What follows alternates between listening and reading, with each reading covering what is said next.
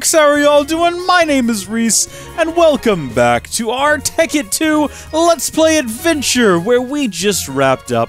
Well, I mean, not at this exact moment, a couple days ago now, but we did complete our Tekkit 2 replay live stream, which went pretty well, I gotta say. Not too many issues. I thought I was gonna lose power at one point, but I didn't, and the stream went all the way through, start to finish, without issue, which I'm incredibly grateful for, feeling very blessed today. And thank you to everyone who tuned in, to Lucas Kits for sticking it out, I think the longest out of everyone. At one point, Lucas Kits was watching 2 different streams, because I was streaming some Final Fantasy 16 to the channel members who actually finished that game. That was a lot of fun. And that was happening concurrently, and he had them both open, like a madman. He's crazy. It's appreciated, though. It's very much appreciated. And I hope that all of you folks enjoyed the Tekkit 2 stream. We might be doing an encore on the Howdy Folks gaming channel, since I already have everything set up for it. And I think there's still a lot of people who don't know that this channel exists. I still get comments on this channel from folks from the Howdy Folks gaming channel saying, I didn't know you still did Let's Plays. I've never heard of this channel. And it's like, yeah, maybe I need to make that a little bit more clear to folks. So we might be doing an encore over there. But today, you know what, folks? We need to start working on clearing out a lot of the mess down here. We no longer need this wall. This wall no longer needs to exist because we're well, I mean, I guess tell you what, we are still manufacturing all of our redstone and all of our cold blocks here, but we can get rid of this, and then this was never anything, was it? No, well, I mean, it was kind of something, but it was a useless something is what it was, so we can get rid of all those. We still need to move the production of redstone and coal blocks up there somewhere, and then we need to move all the things in that wall also up there somewhere. That's all something we can deal with here in a moment, but then I don't know what we're going to do with all of these. We might move all manufacturing, except for final assembly, up there. And then, of course, we have the issue of we need to actually run all of the cables and all of the pipes and everything up here, which means that I need to actually go ahead and build the wart on the side of this thing. The growth, if you will, the building tumor that's going to house all of the pipe transportation up and down and all of that. That's something I need to get around to here eventually. But today, we're not doing any of that. All of that just to say we're not doing any of it because there's some other issues I want to address first, and that is, what happens when these fill up? I mean, it's going to be a while before any of them fill up, if ever. When you consider how much these can store, it's probably never going to happen. But it is something to take into consideration, because while it may never happen there, I mean, you have something like let's say glass. You know, over here we have something that's manufacturing glass. Glass is 1 EMC per tick. That's feasible. That could happen. I don't even know if we're going to be able to extract glass fast enough with those pipes. It'll be an experiment. We'll have to find out. But what happens when we can't? What happens when we run out of space? Is what I'm trying to get at here. I've got a solution for that. I also have a solution for our logistics pipes. Remember, we tried to use the, let's see, I think it's right over here, the supplier, the provider pipe, one of these two, and what we found was that while it worked for summoning items, it didn't work for extracting items quickly the way we needed to. Well, I had a revelation. We don't have to use the provider logistics pipe. They make a provider module that can be placed inside of the logistics chassis MK3, which, as some of you may recall, already has a free spot open. Yes, it does have 3 spots, 2 of which are taken up with quicksort modules, 1 of which is empty. So we just add that in there, and I think that'll work the way I want it to. And if that's the case, that's the way we're going to do things moving forward. Maybe not always with an MK chassis number 3, we could do it with a 2, but having your provider module added in there so that we can not just extract items for crafting, but summon them at a moment's notice. Why is this still here? I thought I got rid of this. I still need to fill in these windows. There's a lot to do. It's like in every construction project, after, you know, you get down to the end, but you're not actually at the end because you realize, okay, yeah, there's a building in place, but the electrician's still not come to do it. He's come by 3 times now, the electrician. He came by once to just see what we wanted. He came by a second time because he wanted to measure things. He came by a 3rd time because he just wanted to check a couple of extra things. He said he'll come back tomorrow, but when he comes back tomorrow, he's not going to have what he needs. He's just checking to see what he needs. It's going to take at least 3 months to actually get the electrical ran. When he does it, it'll take him 2 hours. In and out. It'll be nice, quick, and easy. It'll be grumpy the whole time. But gosh darn it, he's got to come by 48 times. The truth is, he's just forgetting, God bless him. So, you know, it's like that, and then the installation's not... It's the same at the end of every construction project. You kind of get the bones installed, you get the skin on it, and you're like, well, we'll get to the organs eventually. That's a weird way of describing constructing a building, but here we are, and there's no coming back from it. We've, like, locked in on this analogy. For the pipes, what I was looking at is a couple of different things. One, we do have the void transport pipe. This is handy, because any item that passes through here will automatically be... What is this? Oh, crafting module, right. Any item that passes through here will immediately be deleted, sent to the void. It no longer exists, which is an option for deleting things. However, there's another. The closed transport pipe, instead of dropping items, stores items in its internal inventory. Once the inventory is full, though, it will void them. So this is an option for dealing with excess as well. Like, it even uses a void pipe. So I figured that's two things we might do today. We would try to build that there module and see if it works the way that I'm thinking it's going to work. And then also, we'll go ahead and build that... Oh. Okay.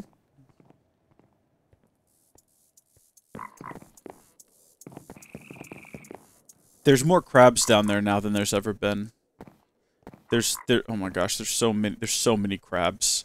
It's out of control. I don't even go down there anymore because there's too many crabs, and they're getting all over the place, and they kind of scare me a little bit. What do we need to build? We need to build a void pipe first, which is going to be a piece of glass, an ink sac, and a redstone.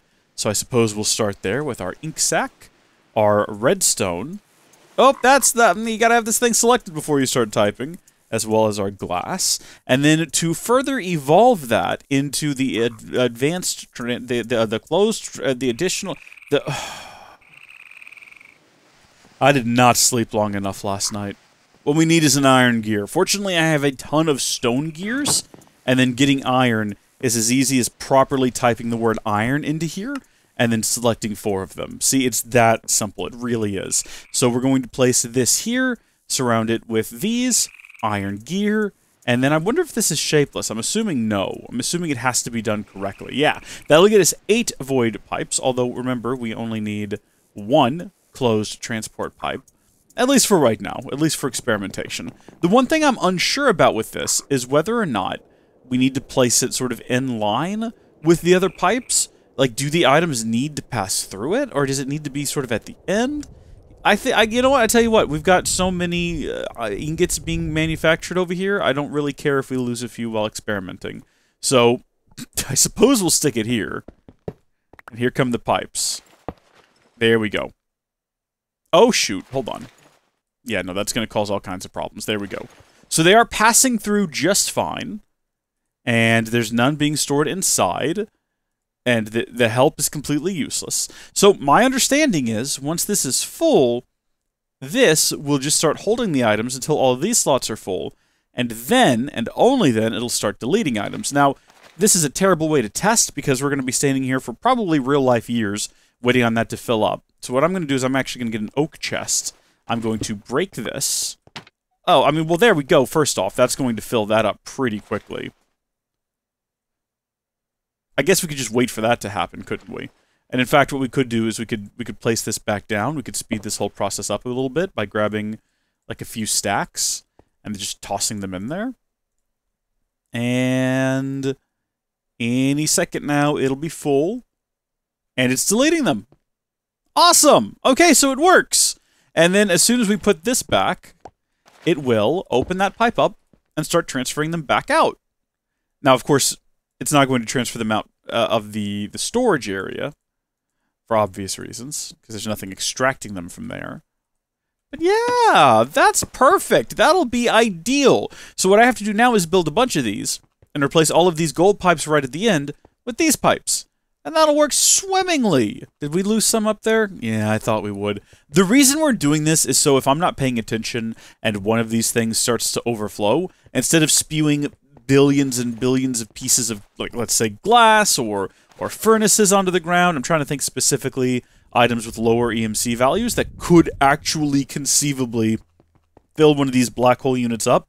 Instead of it spewing all over the ground and bringing the world to a crawl, you know, a 3 FPS crawl while I try to make my way over here to fix it, they'll just get voided. I would prefer that. If this is full, I don't care if we start losing excess items, because at that point, we don't need that many items. You know what I'm saying? We're fine. Might as well let that happen. So that's great. That is the closed transport pipe, and I'm pleased with it. Let's go ahead and make some more. So we need, right now, 1, 2, 3, 4, 5, 6. That one has one. 7, 8, 9, 10, 11, 12, 13. Okay. I guess I could have done 7 times 2, that, and then minus... Yeah, okay. Well... Look, best laid plans of mice and morons, am I right? So far, swapping these out has been really, really easy. You just break it, place it down, right-click this twice, you get in a good rhythm. One thing that has been happening, though, and it's kind of unavoidable, not just spillage into my inventory, but a little bit of spillage up above. Okay, then, alright, let's not freak out. Okay, well, that wasn't as bad as I thought. I assumed there would be a ton of ingots up here for me to achieve. Or retrieve, even. I'm not trying to achieve anything. I've got no goals I'm trying to fulfill. I just want to keep things clean and tidy. There we are. I think all of these have an EMC value. Nope, nope, of course not. There are 3 that don't. That's why they have to have furnaces. Naturally, I knew that already. One thing that we can do, though, is we can just walk around and manually put them back where they go. That's not even something I need to say. You would already know that. You know that to be true. It's not even worth commenting on. That's just a regular old bog standard fact. Alright, there we go. So these are all now prepared to never overflow, which is wonderful. That is a load off my mind. It is a weight off my shoulders. It is a small sore off my lower back. You know the kind I'm talking about. Like when you're in the car for 16 hours and you finally arrive at your destination and you get out and you go to bed and you wake up the next morning, you're like, I can't wait to go to Disney World, and then you realize there's like this weird knot on your back and ooh, it hurts really bad. It's from sitting for 16 hours in a car and uncomfortable seats and your shirt and there's friction and oh, it's the worst. But it's not ready to pop yet. Until it pops, it's not going to stop hurting, but it's not ready yet. You're going to have to wait. It's going to, like, every time you sit down, it's like, ow. It's the... Road trips are fun, though. Like, even in spite of that, you still had a good time. You got your picture taken with Mickey Mouse. It was all a good time. Next up, we're going to build... We're going to go ahead and try building the provider module, which just requires the provider module. Okay, so it's different. It is actually different, I think. That's the provider logistics pipe. We specifically need one for the module, which is a little bit annoying, but we'll go ahead and get a fresh logistics programmer. We will toss that in here, and then I've got to scroll through and see if I can find the gosh darn thing that we're looking for here. Oh, there it is. I must have just zoomed past it. So first we compile it, and then we flash it. I'm going to have this process memorized by the end of this series. Now, when does this series end? As soon as I have this process memorized, that could be next week, it could be in 2045. We'll just have to, gosh darn, wait and see, I suppose. We got everything we need for that bad boy? Give me just one for now. Let me go make sure this is going to work the way that I want this to work. Not even the way that I think it works. Let me just verify the way even I've been forgotten, I'd been married a long time ago. I don't know why that's the song I go to anytime I start, like, just stuttering up a storm. So, we have our 2 quicksort modules, and those will continue to work as quicksort modules.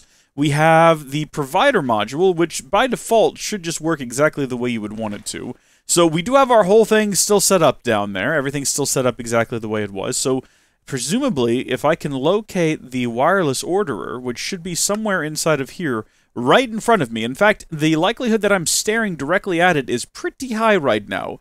It's entirely possible that it's just not in here, but I feel like it probably is, and I just don't see it. Remote orderer. Can I just double-click this and type in remote?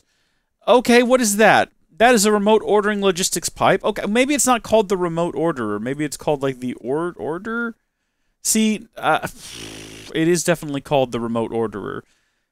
Where is it? Why have I lost it? Why have I misplaced the remote orderer? Get rid of these transport pipes. Why do I still have this in my inventory? Get rid of that. I don't need that. Where did I put it? Where is it gone? It's not inside of here. There's diamonds inside of there. We should probably get those out, though. That's going to mess up the experiment. What about the bag? There's the... Wait! It's right there! Wait! Wait, hold on! What? Are you kidding me? I type in remote. It doesn't get out of there. Unbelievable. Absolutely. It's unacceptable is what it is. Okay. So, theoretically... Hey, look at that! It's exactly how it works! That's wonderful! So just to clarify, because I've done a terrible job of explaining what we've done here so far, we wanted... I gotta take a nap. Don't stay up till 2 in the morning fidgeting with computers trying to get them to work properly. You're not gonna figure it out at 2 in the morning. You're gonna wake up the next day and at 9 a.m. do one thing and it's gonna work perfectly, and you're gonna question why you didn't just go to sleep and try it with a fresh mind. And then you're gonna try to record Minecraft, and it's gonna be like this, and that's not good, so don't do it. This is my advice to you from your grandpuff, okay? Logistics Chassis MK3. This is a special boy. It has 3 upgrade slots, which is handy because in order to keep up with things in the past, we've needed 2 quicksort modules, but we've always had a space free. Now, in the past, we tried to replace this with a provider logistics pipe, which would allow us to use the remote orderer, all set up in a previous video. Refer to that previous video for more information. And yes, the issue there is that then we don't have the Logistics Chassis MK3 to extract things to other objects that have, like, item sinks, which is what we need. So you could use 2 pipes, or you can just use the module, which does the exact same thing as the dedicated pipe, but fits into your chassis here, and allows you to use both on a single connection. How was that? I got through it. Did everyone understand that? Was everything good? You see, what we've accomplished here now is something that we can carry on up here. We can hook up to each of these, and I don't think we'll need... We might. I was going to say, we might not need MK3s on these, but we might actually need MK3s on these if we still need double the quicksort. Or, I'm unsure. It's probably also possible for us to use provider modules in conjunction with the supplier, or maybe the request... I can't remember... A supplier module sounds right. Automatically fills a chest or machine, can get items from any item source, ignores providers on the same network. See, so what we could probably do is get a bunch of these suppliers. I don't know what ignores providers on the same block means, but we could probably get a bunch of these suppliers and use them in place of the item sinks and everything. And then we wouldn't need the MK chassis. We'd be able to get everything working with just the providers and suppliers, but you know what? Let's not rock the boat. We've got a good system that's working the way it's working, and I see no reason to try to change it now. So that's going to be what we do next. We're going to hook all of these up with MK3 chassis. I've made that decision. That's what we're doing. So here's what I did. I went ahead and made 14 MK3s, but I already had 14 quicksort modules, and I decided to not double them up right at the beginning because we might not need 2 of them on each of these, but again, the idea is going to be that each of these will be loaded out exactly the same, and it might be easier to place them first and then go back through and put the items in afterward. By which I mean that'll be faster. Instead of constantly pausing in between each placement, I can just do it like this, and then we will have a provider and a quicksort, provider and a quicksort, provider and a quicksort. You get the idea, and that'll be the last of them, and then if we need to, there's still space to add an additional quicksort. Some of them might need an additional one, some of them might not. This way we are prepared I don't know why I am the way that I am. 64 unrouted transportation pipes. I honestly should have slept longer. Alright, now we'll connect them all together, even though there's literally no reason to do that, because there is nowhere for these pipes to go, and there will not be any place for these pipes to go up and until I build the large wart out of the side of the building, which is what I've got scheduled next to do. Sometimes I think about the fact that, you know, they say, hey, any video you make could be someone's first video, so you've got to put, you know, an equal amount of effort and attention to detail and dedication into everything you make, because you never want to make a stinker and then that be someone's very first video they watch and that's their impression of you until they die, and then, you know, I make a video like this where I am sleep deprived and feel like I need a nap, and it's a stinker. It's a stinker. I hate this. I hate what's happening right here, and in fact I hate it so much that I think I'm going to do this instead. Oh no, I don't want that. Does that... Oh no, that... First off, that works. That is surprising. That I don't know what to do with. I don't know how to feel about this at all. I know that I don't want that to ever happen again, though. That's the one thing I am sure of. I don't know where that object is going. Come back here, you. Get out of there. I never want that to be a thing that happens again. That was shocking, That was surprising. I'm conflicted about it. I don't know what to think about what I just witnessed. I don't think you do either. Don't pretend otherwise. Okay, that's fine then, what's happening here. We're just going to live with that. That's just going to be the way that it is, and that's okay.